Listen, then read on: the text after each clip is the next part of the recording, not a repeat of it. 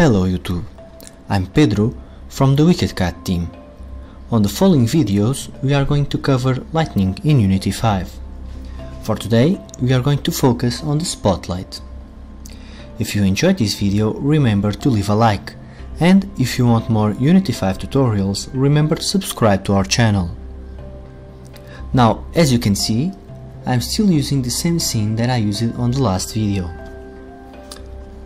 Before we move on, let's first delete our point light from our scene. Okay, and now let's add a spotlight. To do that, go to the main menu, Game Object, Light, and select Spotlight. Now let's just position the light in the right place, so let's move to the top view.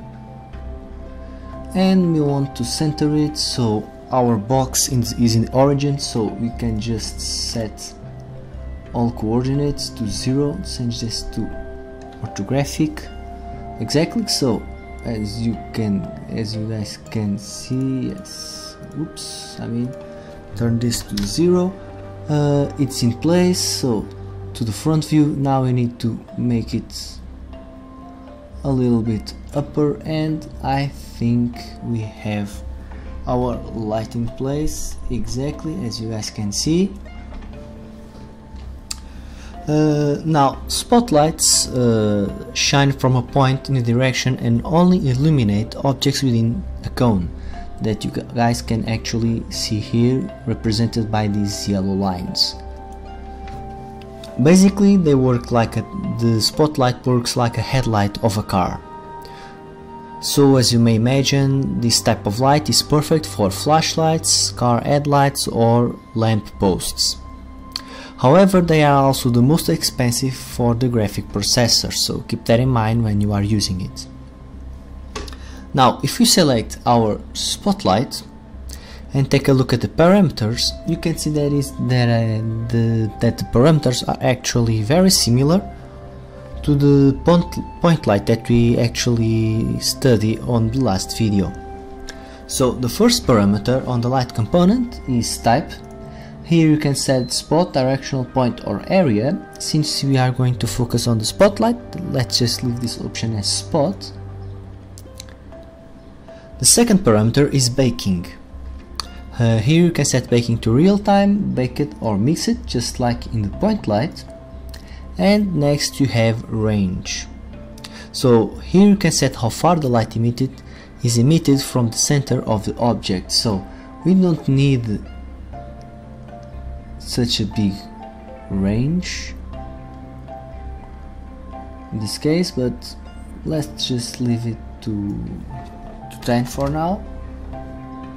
So basically what the range does is that it changes the height of your cone.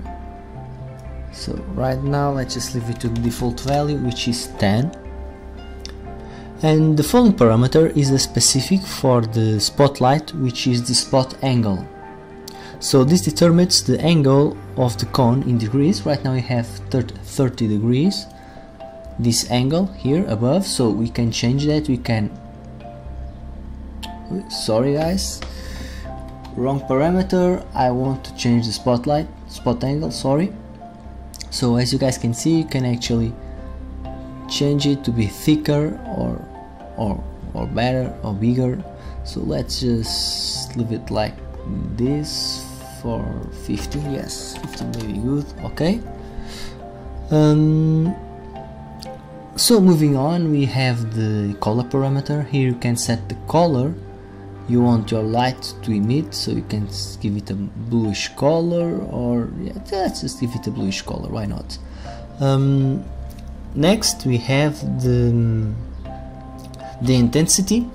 Here you can set the brightness of the light, so just make it a little bit brighter, why not. You can also change the bouncing intensity. However, like I said in the previous video, this feature is the real-time indirect bounce light. Shadowing for spot and point light is not supported right now, it will be probably supported on future versions of Unity, so keep that in mind. You can set the bounce intensity, so let's just leave it to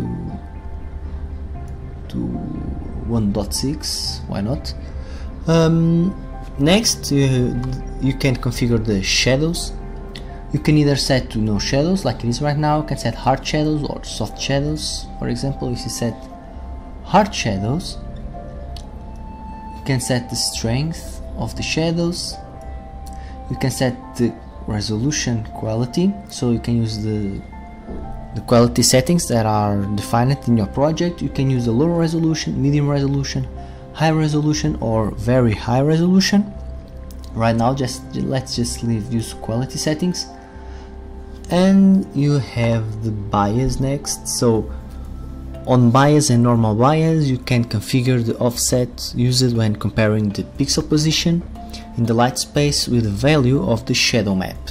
So let's just leave the bias on the default values. Next, on cookie, here you can actually set a texture that will be used as a mask that will change the bright of the light in different places. So basically you just go here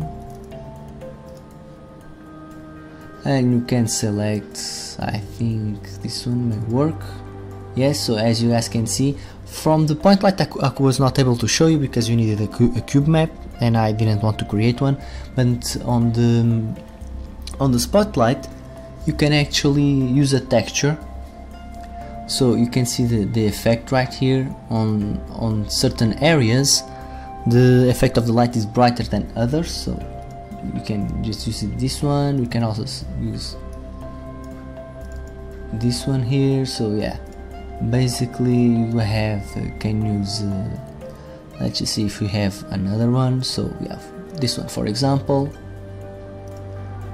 You can also change, for example, let me see, this one as well. So you can, right now I have several textures that we can use.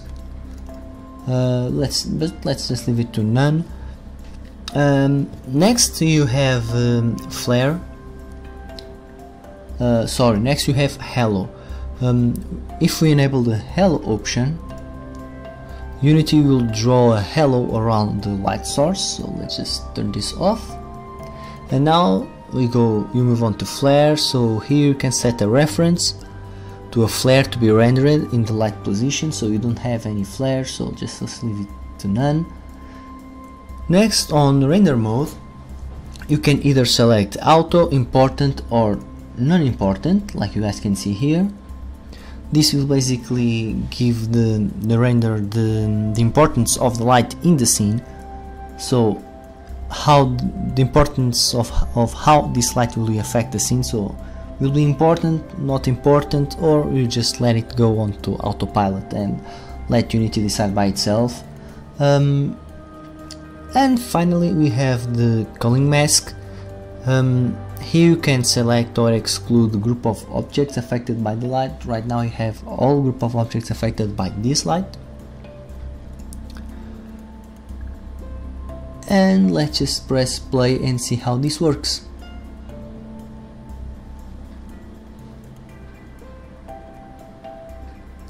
So as you guys can see here, our bouncing light with shadows is working just fine, just like we wanted. Now regarding direct and indirect lighting, the spotlights work exactly like the point lights. So like I mentioned in the previous video, you must be careful setting up the balance of lights in your game. So you want your game to look good, but you don't want it to be too heavy for the processor, so you need to keep that balance. Remember that you can change the balance. Let's say that you can adjust the balance by playing with the shadows and the baking in order to improve your game look and performance. Okay guys, so this concludes our tutorial on the spotlight. Hope you guys enjoyed it, and until next video, have a nice day.